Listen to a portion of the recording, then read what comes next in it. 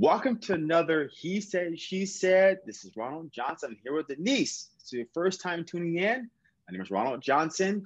And what I do is I help people that are tired of who they are and where they are in life. And more importantly, I believe in always continuing educating yourself because the more knowledge, the more power. So with that being said, what I do is I help people create better than life. Let's say you want to have a better relationship, you want to have a better career, you want to just do things you've never done. Well, first, you can do all these wonderful things, but it starts with you.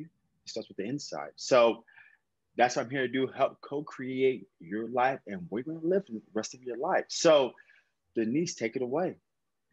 And thanks, Ron. And I'm Denise Lewis, and I have a company called grandslamcoaching.com because I want every day to be a Grand Slam day. I am a performance coach, both on and off the athletic field. So if you are in the boardroom, the courtroom, or the classroom, I can help you have every day be a Grand Slam day and always turn in your best performance. And I am here with my Coke and a smile on this wonderful morning with Ron. And away we go. Poof, here we go. And today's topic number 9 is all about sweetness and light. We're at number 9. Ooh, which way do I want to go? I don't know. and I'm pretty excited about it because I've been looking at the stuff all week at work and it's been on my mind. So Ron, I'm going to ask you, it's almost Easter time. What is your favorite Easter candy and why? First thing comes to mind is Cadbury. It's got me with a lion and a bunny. Mm-hmm. So I like the little stuff inside, but I like the more of the cream. I don't like the cherries. They do all kinds of stuff inside. You get the big bunny, has a crunch. But I think the Cadbury, but I think, hold on, Halloween to me has more candy than Easter. Okay, well now you're bringing in Halloween, and it's really interesting that you bring in Halloween because Halloween and Easter are the only 2 holidays where the focus is candy. Mm-hmm. The focus is family is optional, and the focus is absolutely no gifts and having a whole lot of fun while you're gathering all this candy. Think about it. It's all about gathering candy, be it trick-or-treating or Easter egg hunting. So I'm really glad you brought that up. So tell me, what is the difference for you between Easter candy and Halloween candy? Oh, variety. I mean, I'm thinking about Reese's Pieces. Okay. Oh, yeah. I'm thinking about the Crunch. I'm thinking about the Milky Way. I'm thinking about the Snickers. Because most of the time you go to Halloween, you go to a bunch of different houses, right? Right. You always know what house gives good candy. They give you mm-hmm. full-size bars versus these little bite-size. Because me, when it comes to stuff, I'm not into 1, 2. I mean, help, get them on my mouth. Let me have a mouthful of candy. But you know what house to go to? The Tootsie Rolls are by far the worst. They always are hard nowadays. They're not as true as they used to be, and they're itsy bitsy. So Reese's, Snickers, I like the Crunch. I like the nuts inside. Crunch, Captain Crunch. Crunch Bar would be the best one. That's what I'm looking for. But make sure it's full size. That's what I really like, the full, bigger size candy. And with that being said, when you get your Halloween candy, first you dump it out. You're like, okay, cool. Which ones do I want to eat now? Which ones do I want to eat later? And which ones I'm going to save for a rainy day or giveaway, right? So you sit down like 3 piles. So you say, okay, this one is giveaway.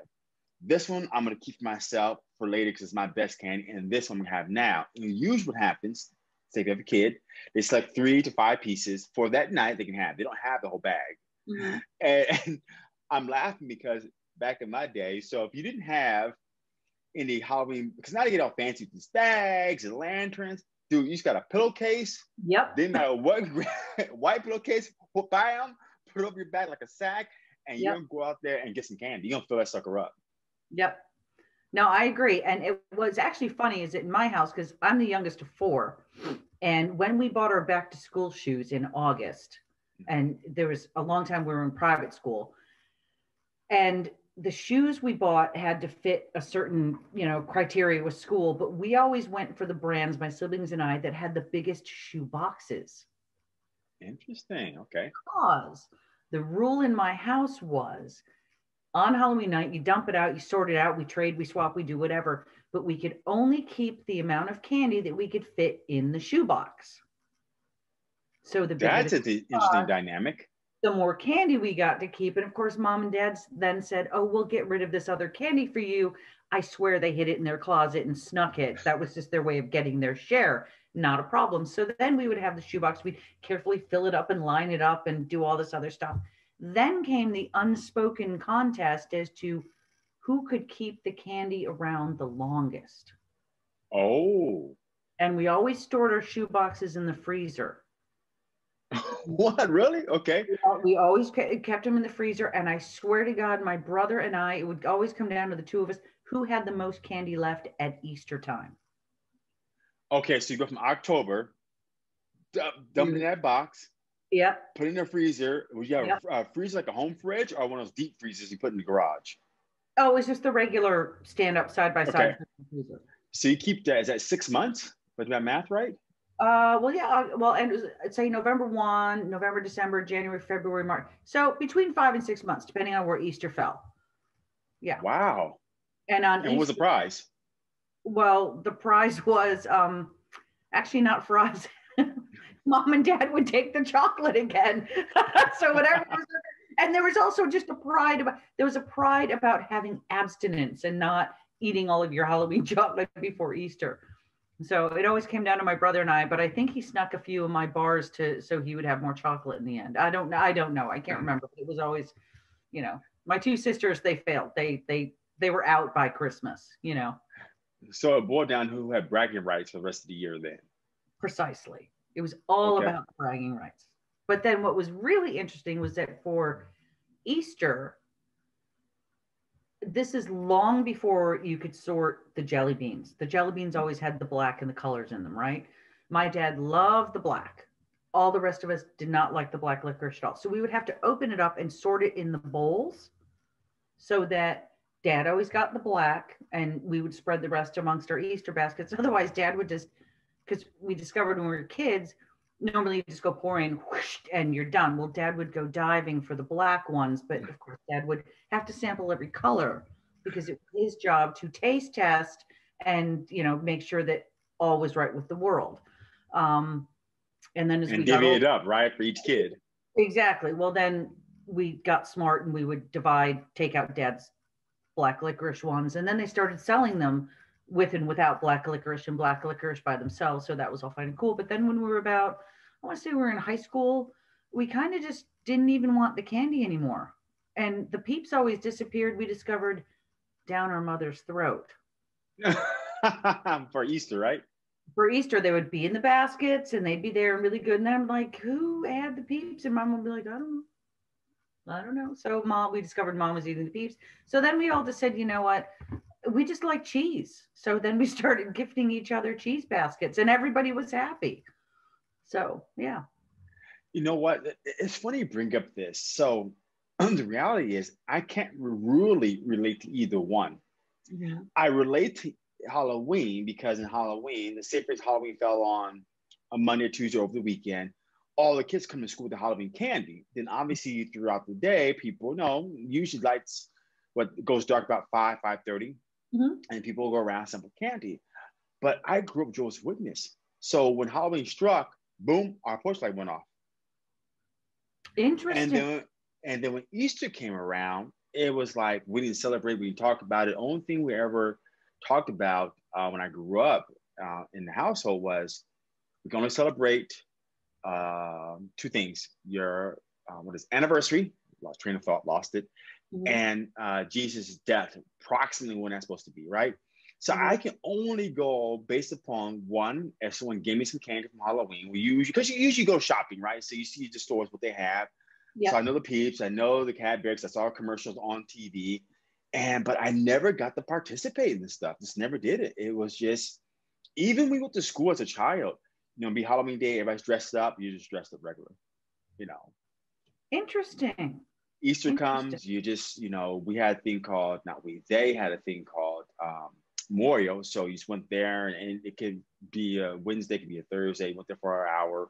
What we did during the Memorial, which is different, I don't know about now, but then so the idea was you had approximately 144,000. So the concept is once the world dies, there'll be 144,000 people that were sent to heaven. Okay. So of the 144,000, if you had one in your congregation, they can partake in the wine or partake in the bread, right? So Mhm. what happens? You have rows lined up, right? So you just pass it along the rows, and in your congregation, references a church. If you had one or two people that are part of 144,000, they can partake in the wine, right, or the bread. So that's obviously something totally different than what I experienced as a kid. Is that just like, you get the wine, pass it, get the bread, pass it. Then you're looking around like, okay, who's going to partake in this? Because we had one person, we called it sister at the time, which is an older person. She's part 144,000. She could only drink the wine and eat bread. Everybody just touched it. That was it. Huh. Interesting. Okay. Interesting, right? So that is extremely interesting. Um, and me being raised Catholic, it was all about the Lent and Ash Wednesday and what are you going to give up for Lent and what are you and then there was Palm Sunday and oh, we're almost to Easter and life is great. And I remember back a few years ago, this is when I was working in a catering company, and remember when we were between two popes because Benedict had resigned and the new pope Right.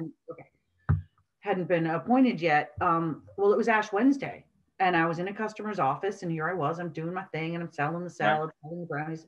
Someone said, "Oh, I want a margarita chicken salad. Oh, and I want a brownie." She's like, "Wait, I'm Catholic, and it's Ash Wednesday, and I'm not supposed to have meat today, and I'm supposed to give up sweets for Lent. That's what I decided." And I remember I looked her dead in the eye, and I said, "Honey, nobody's keeping count right now because we are between popes. The office is closed. There's no backdating. What do you need to get through this day?" She bought two salads and two brownies and all. And I was like, "Oh my That's God, awesome. it's a Catholic free for all. What do you do? What do you do?" So, Yeah. and that's my Ash Wednesday story. But um, and see, God has not struck me down for that. So I'm in the good book for that one. But when it comes to for me doing Lent now, I don't give anything up because my attitude is if I'm giving something up, then it's something that I should obviously change in what I'm doing in my life anyway. Right, like a behavior. Is that correct? Like a behavior. So some people are like, I'm going to give up chocolate. I'm not going to drink. I'm not going to eat meat. I'm not going to do whatever. Why not take it the step further and say, if I really need to give something up, then it should be something that makes me better as a person. Therefore, I shouldn't have to go back to it at all. And so that's how I kind of look at it. And I don't necessarily say it's Ash Wednesday. It's the start of Lent. I kind of do that all year round. Does that make sense? That's a totally different perspective. It's funny, like you think about losing weight. Everybody waits to the first of the year. I'm gonna drop 20 pounds, or I'm gonna wait to my birthday. I'm gonna get ready for that summer body, or oh man, this time change. I gotta get ready for summer. Mm-hmm. If you really think about it, any behavior you want to change, you should have been already practicing it long ago. It's something you should have gave up. So it's funny how people that would think of Lent, I'm gonna give it one thing. Well, it's probably something you should have been doing anyways. If you want to give it alcohol, you want to give it sugar, maybe eating too much sugar, you should already be thinking about giving it up. So why do we want to wait to a special occasion to make a change in our life? Well, that's very true. But if you think about it, Ash Wednesday, the first day of Lent, Valentine's Day, um, St. Patrick's Day. Once St. Patrick's Day comes, I'll quit drinking for a month, or the first of the year, or my birthday, or whatever.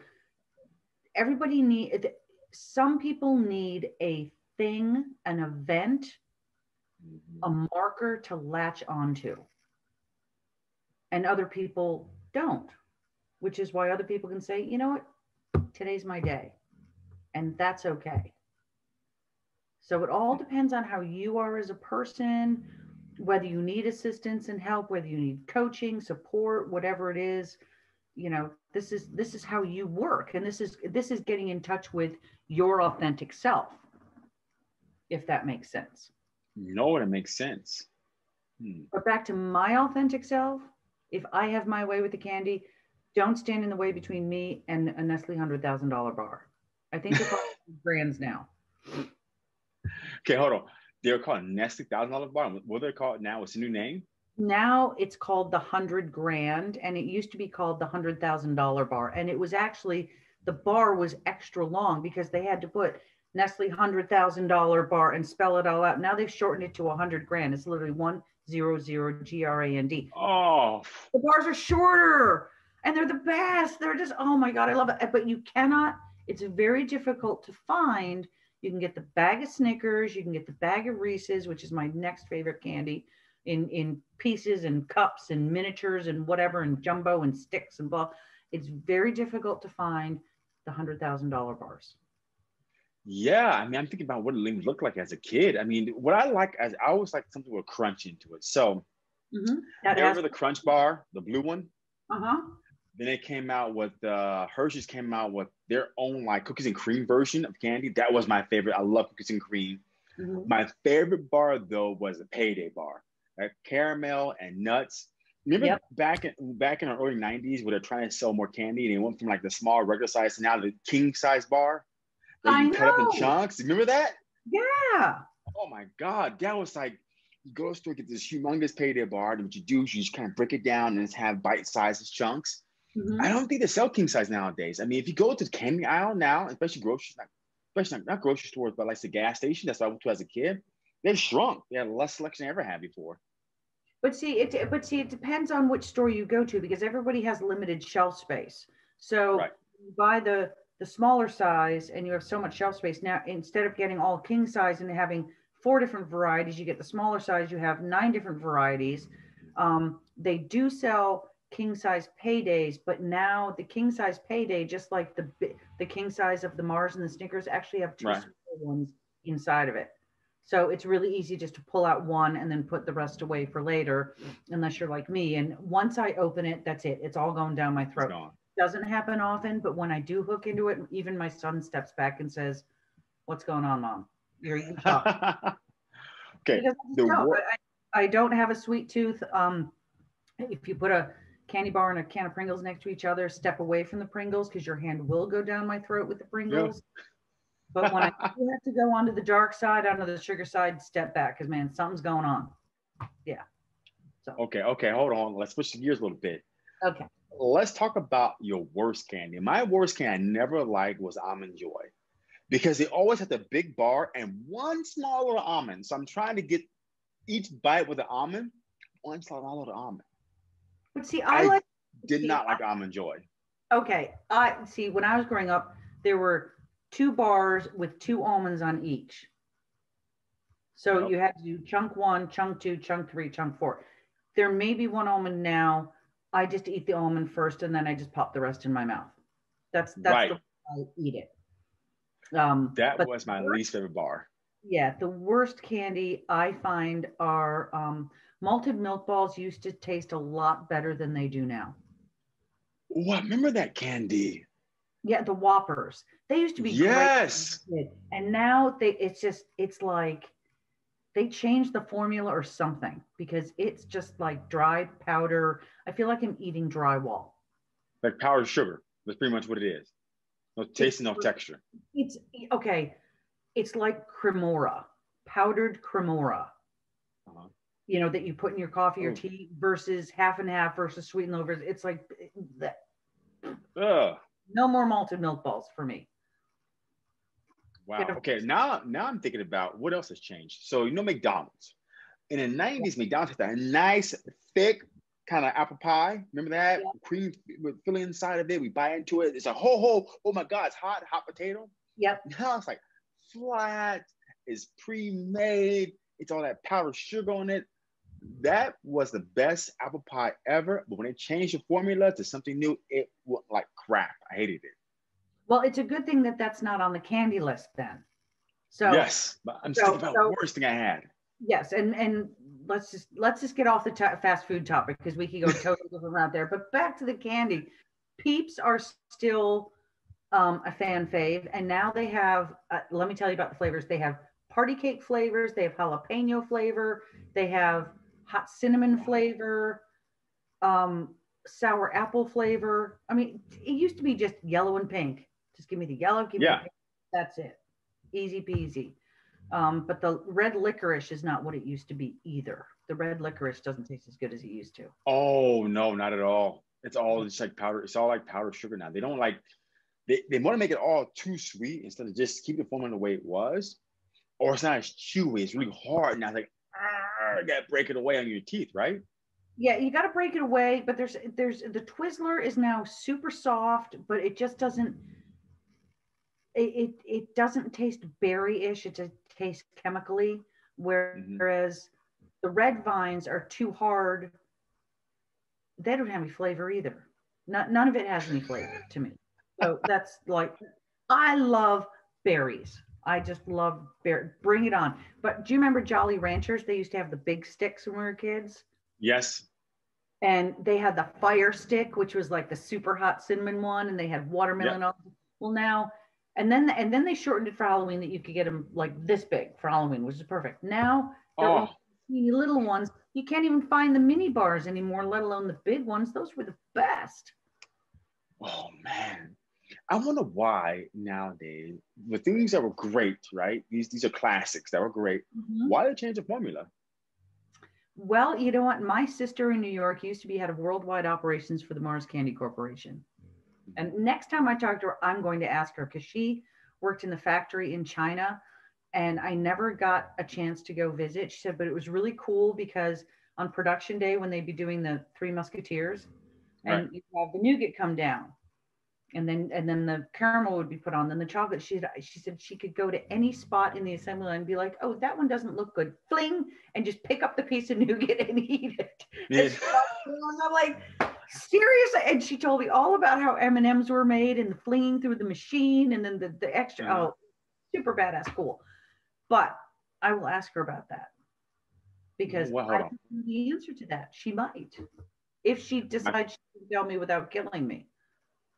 Guys, think about M&Ms. I forgot all about M&Ms. They used to have two kinds. You had chocolate, then it came chocolate with nuts. You had the brown or black package, then you had the yellow package. Correct. Nowadays, that stuff comes in so many different flavors. Yes. My favorite were the M&Ms, but I hate it with nuts. So I hate the fact you get the package, and then like 50% of it's in but air. Right. Fill it to the top, buddy. I want to enjoy it, right? You know, 1, 2, 3. Oh, I got 10 because it's all air. I'll tell you why that is. I actually know the answer to that question. Okay, what's the answer? Okay, because in my time working, doing advertising for Nestle and for Unilever, where they had candy, is that first of all, everything's done by weight. And when you have things in a pouch where you have to do pressurized, the seal as opposed to the wrapping of the candy bar seal, you have to leave a lot of air in there because most factories are at sea level. And when you take something to higher altitudes, either for shipping or on airplanes, when you do it, the bag actually expands when you get into wow altitude. So you have to accommodate for that. And you would know it if you bought a bag of chips down here in Walnut Creek and you drive up to Tahoe and you're there for too long, the bag will explode in your car. Interesting. I never thought about it scientifically. It's too much of a difference. And the same thing can happen with the bags of candy. So the scientists have come, they want to package stuff. And the only way to do it is they had to fill up form. Because obviously at one point it probably was exploding. People were like, what the hell's going on? These ships are exploding. Right. Because it has to equalize. Just like you equalize your air, the bag has to be able to equalize. Wow, I learned something new today. I never thought about. I thought it's being cheap. They're trying to sell me less, but not thinking about equal volume and weight. Yep. And that's also why the packaging is paper with like that kind of sheen on top, because it has to be able to breathe. Whereas the plastic doesn't breathe as much, and why you have those big pouches, like the yellow pouch or the brown pouch or whatever. Like, how can I explain this with my notes? Here's your pouch, and it's filled like to here, because the plastic doesn't breathe as much, so it has to be able to. It has more room inside. Wow, look at this! You're a scientist now. Well, I did a lot of advertising for Nestle and for Unilever, and I was in charge of all of confectionery and pet care when I did Nestle in Australia. And then when I worked on Unilever, I did all the shampoo and Dove and body washes and all sorts of stuff. But anyway, we digress. because we're back to favorite candies and it's Easter time. And if I sent you a chocolate bunny, how would you eat that chocolate bunny? What part of the bunny would you eat first? I'm going for the ears. Easiest part to put my mouth around. Yep. Funny enough, You? that is the most common thing. People go for the ears first. Wow, interesting. I never knew that. I'm learning so much new stuff now. The I know. ears, how they ship product. So, Mhm. so most people, 'cause I'm thinking about a kiddo, right? Of a kid, he's gonna see the 2 ears sticking out and go, "How? Yep. Neat, that's it." Yep. Now, if it's small, to put in my mouth, like a small size, I'll just pop it in my mouth whole. Yep. Absolutely. I eat the face first. What face? Uh, well, see, Coco does the same. Coco, my dog, does the same thing. I would bite the nose off first because that had the little sugar candy part, and Right. then pop off the eyes. So maybe I didn't want it to smell me coming or see me coming or whatever, or see the impending death that was about to happen to it. And then invariably, don't ask, but the face would collapse. So I eat the face first. Nice. Because like with the nose is be some kind of candy, they're hard candy, right? Usually. Yeah, the nose would be a hard candy, the eyes would be a hard candy, and I try to get those off first without breaking the face. Of course, the face collapsed. So then I'd literally have a boat and I'd eat that, and then I'd kind of just take the body and then I'd eat it like a hoagie after that. You have a whole strategy. Yeah, exactly. Exactly. My goodness. Yes. I want our audiences out there that be listening to our podcast, what's their favorite candy? Because I think it has something to do with taste buds. Sometimes how your family ate, like your mom or your dad, how they like candy is usually how you don't like candy because you're exposed to that kind of variety of candy, and it does change over times. But because I tried candy, let's say from different cultures, and sometimes it's too sweet. I don't like anything with milk in it. So my dad loved the payday. My dad loved crunch. Anything with crunch, ice cream, payday bars, Snickers bars. He killed it. So that's probably why now when I get anything with candy, especially cookies, it does have some kind of crunch. Be it the layer on top is crunchy, or the bottom layer is crunchy, or as the nuts inside, it has to have a crunch. I want to have people out there, because now with nut allergies, so when I was a kid, the idea of nut allergies didn't even really exist. Maybe one kid had nut allergies, but now, if you notice, even the candy aisles and cookie aisles have changed. We have things with less nuts and more things are either vegan style or organic or don't have any nuts at all. So it's hard to find any cookies with nuts in it. Yeah, it is a lot harder. And my son is one of the, many kids now who has nut allergies, and he's allergic to all of them. Oh man. Oh, I know. See, I was a caterer, I was a chef. Let's not get started there on my opinion of things in that area. We're just going to leave that one for another time. Okay. But yeah, in fact, he doesn't even want me to have nuts in the house. I mean, he's 18. He knows not to eat them, but he's like, "Oh my God, Mom, if you eat that handful of nuts, then you can't kiss me." And I'm like, "Ooh, okay." Or darn, I really. So anyway, we go back and forth. But where was my train of thought? My train kind of left the station without me being on board there for a second. It's saying bye-bye. Bye, Denise. You need to go deal with stuff. But yeah. That's okay. I guess you're trying to talk about, we're talking about nut allergies and how everything now has got two different things. You got vegan, you got with nuts, but you can't find anything with nuts that much anymore. It's either plain or it's organic style because of food allergies. That's very true. And you know what? I have not tried any of the gluten-free candy yet or any of the vegan candy. But for me, that's kind of like, do you have the whipped cream or do you have Cool Whip? If you're going to eat the candy, just sink in. Just give me it all. I don't need to have this vegan organic. My thing is, if I'm going to eat the candy bar or cookie, I'm not going to be counting the calories. I'm not going to be counting the sugar. I'm going to eat the darn cookie and I'm going to feel good about it. Yeah, I'm going to. We'll talk later. And then I shall repent later. Or I will do those extra 10 sit-ups and say that Oreo cookie's mine, baby. Yeah, that's exactly what I do. So I want to say this for those that are watching this podcast. You should write down and do an experiment at what is your favorite candy and why. Like, is it because your parents like this candy, or is it because it reminds you of it being a kid? Because mine at the payday bar reminds me of being a kid. And figure out, do an experiment. What's your favorite candy? What holiday? You do it with friends. How do you like better, Easter, Halloween, and what's your favorite candy? Write it all down, right? And compare notes. That'd be awesome. But even better, let us know. Reach out to us. On Please. www.grandslamcoaching.com. And Ron, you are at www.ronjohnsoncoaching.com. ronjohnsoncoaching.com. Yeah, reach out to us. Tell us what your favorite Easter candy is. Mine is the big Reese's football size egg, chocolate egg, the peanut butter with the peanut butter inside. Looks like a football. Man, just give me a fork and knife, give me a spoon, stand back. I'm doing it. You're killing it. Yep. And for Halloween, it's a $100,000 bar. So. Oh, nice. Keep it going. So I want to say this. Thanks everybody for listening. I hope you enjoyed this.